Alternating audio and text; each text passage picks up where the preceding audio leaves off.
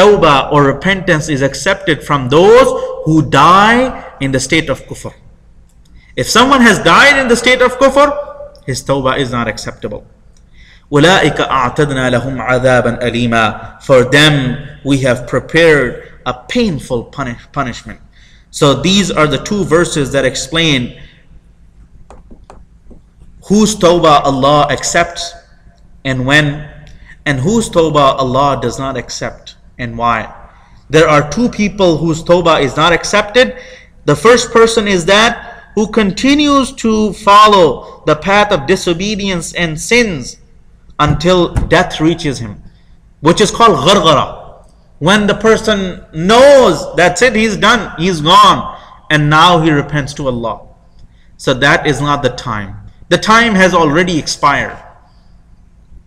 So if a person repents at that time, that repentance is not acceptable. The second person is someone who dies on kufr. If someone died on kufr or shirk, their tawbah is not acceptable either. أُولَٰئِكَ أَعْتَدْنَا لَهُمْ عَذَابًا أَلِيمًا. These are the people for whom we have prepared painful punishment. May Allah save all of us. May Allah subhanahu wa ta'ala gives us tawfiq to practice upon the sunnahs of Rasulullah sallallahu alayhi wa sallam. Ameen wa akhiru da'wana alhamdulillahi rabbil alameen.